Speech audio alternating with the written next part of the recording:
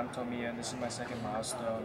So my milestone is about my chassis, and I have acrylic as my baseboard, and I've mounted the two servo to the acrylic with the screws, and then attached the wheels using screws to the servos.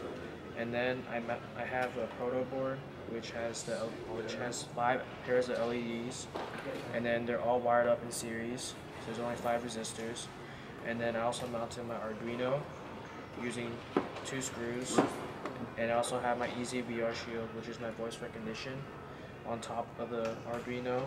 And then finally I have a caster using 4 screws I mounted on the acrylic. And that's my second milestone.